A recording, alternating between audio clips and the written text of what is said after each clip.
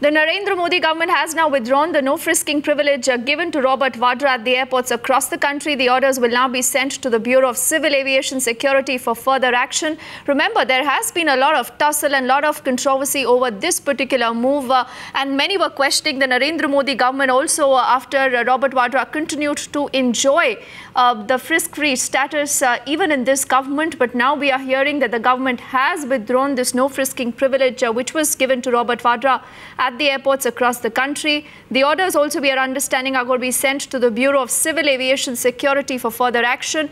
There had been also a post on the social media, on Facebook in particular, by Robert Vadra, where he said that I do not want these privileges. I'm ready to give them up. So what really has made the government take that action? We will be connecting with our reporters in just a bit to get us more details as to how really that has come into force. But this is an important development that we are getting to you. Madhav with us for more details. Yes, Madhav.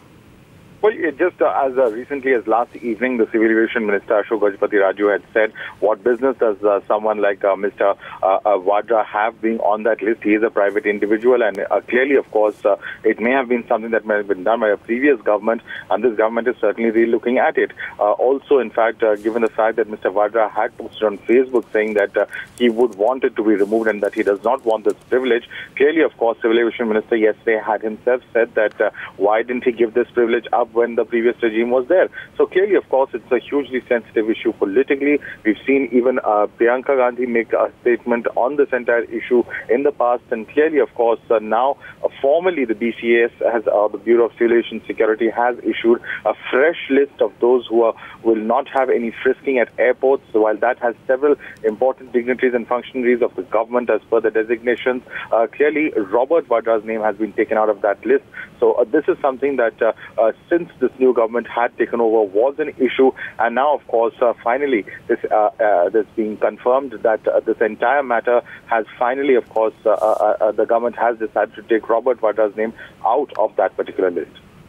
And Madhav, as you rightly pointed out, it was Robert Vadra who himself had challenged the government to take away this no-frisking privilege, and even he engaged in a war of words, I remember, with the civil aviation ministers here.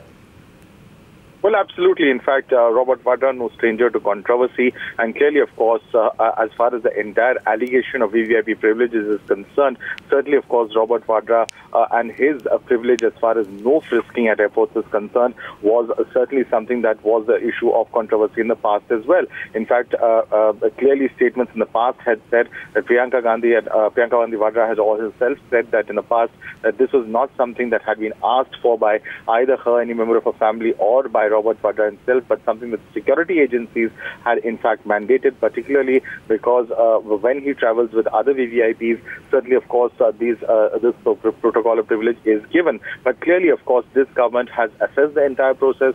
We have seen the Civil Aviation Minister in the past also on record say that this matter had gone to the Home Ministry, and it's after the Home Ministry's advice on this entire matter that, in fact, the final decision by the Civil Aviation Ministry was taken, because we must remember a lot of these privileges are given on the basis of various security issues that may be concerned. So clearly, of course, it's after the go-ahead that was given by the Ministry of Home Affairs that this final step has been taken by the Civil Aviation Ministry, particularly the Bureau of Civil Aviation Security, removing Robert Vadra's list there from that list of those persons who would not be frisked at various airports.